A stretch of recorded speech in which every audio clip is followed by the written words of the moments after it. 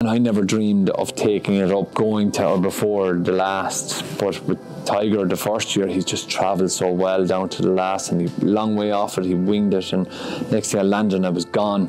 He done it again. But the second year, he had the blinkers on. Paddy Kennedy made an error at the last. I was delaying it as much as I could. I was aware of Ruby being there, and maybe he was letting me go a little bit, that I was going to get there to break the gap of, I think, 40 years from Red Rum, and I didn't think he could do it again.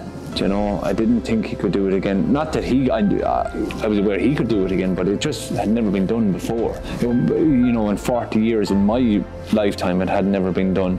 But he was the one horse that was capable of doing it, and he's at a Grand National, and to win one, but to win two, and just, you grow up from a young age, and it's the one race, that anybody that ever steps into a pair of boots wants to win a Grand National, and for him to go and win two, and for me to ride him on both occasions, and he's just such a character of a horse. There's no other like him. He's a horse in my lifetime anyway.